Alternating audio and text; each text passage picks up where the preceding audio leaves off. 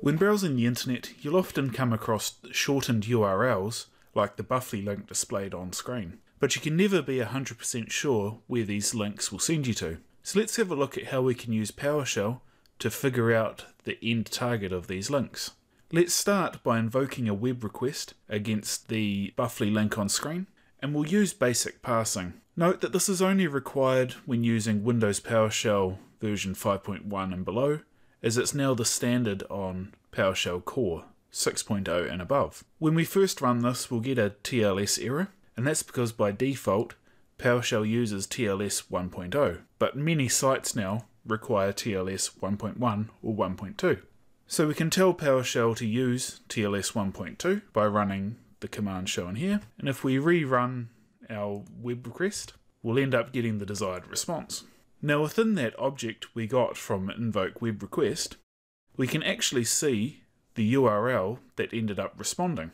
You can explore more properties of this web object, but the one we're looking for is this absolute URL property that I've displayed on screen. And as you can see, that Buffly link ended up going to the GitHub repo, all of these TechSnips demonstration scripts.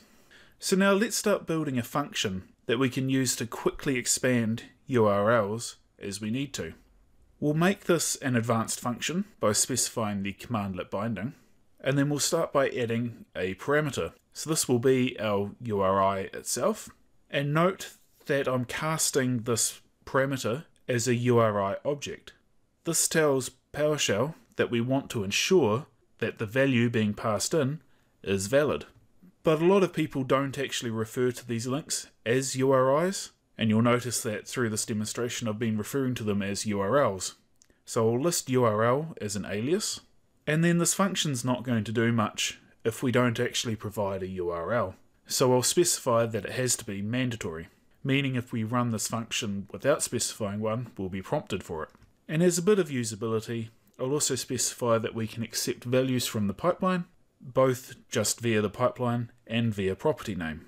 We'll start with a begin block, and this is where we'll set our TLS protocol type to TLS 1.2. We'll put this in the begin block so it's only done once, regardless of how many items we're processing.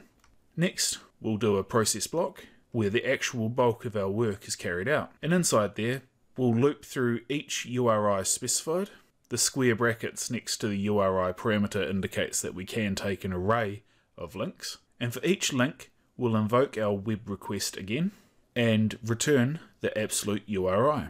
Now if I import this function into my session and specify a URL against it, we'll see output the resulting URL. In this case, that Twitter link linked off to a TechSnips blog article. Now let's test that our pipeline input's working, and I'll specify two URLs and I'll pipe them into expand URI. When I run that, I'll get two resulting links out. So that's been expanding shortened links using PowerShell. Thank you for watching.